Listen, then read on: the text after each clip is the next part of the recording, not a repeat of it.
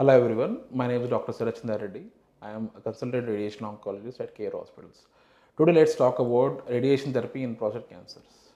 So first of all, what is radiation? Radiation is nothing but high power X-rays. So we use these high power X-rays in radiation therapy to accurately and precisely target the cancer cells in the body which are present in the form of a mass or a lump.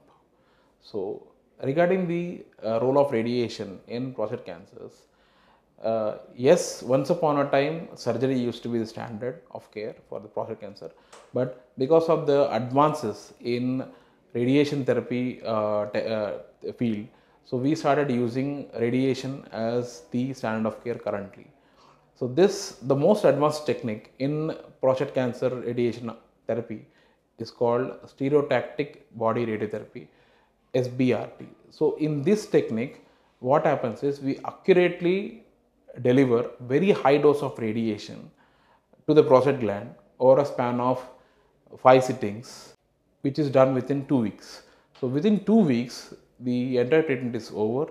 There is no need for admission, and the side effects, which generally are maybe some mild pain in the pain during urination or mild diarrhea.